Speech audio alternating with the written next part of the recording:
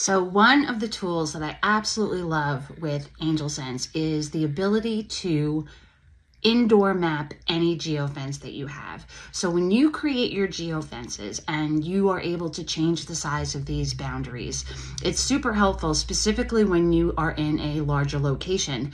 So for my son, he's actually in extended year services right now, and he's taking his classes in a new building. So this is a new building that I had to indoor map for him because he is in a new place. So what's really cool is you can change the view to a satellite mode so you can get an idea of where they are inside that building. So you can see I've already mapped a couple of locations. I know that that's the classroom areas, but he's in a location right now that I don't know about. So I look at the satellite view. I see that it's by the back door of the school. I'm not panicked because I do know that they were probably trying a fire drill today. So that's probably where they exited for that fire drill.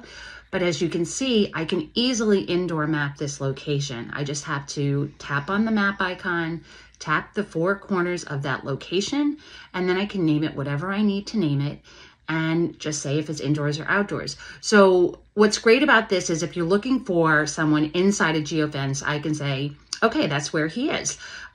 Because if they're not exiting the geofence, you're not necessarily getting those notifications that they've left an area. Another great thing about this is because you can play back their entire day, you can see what he did. So I can see that, oh, he must have done a fire drill today.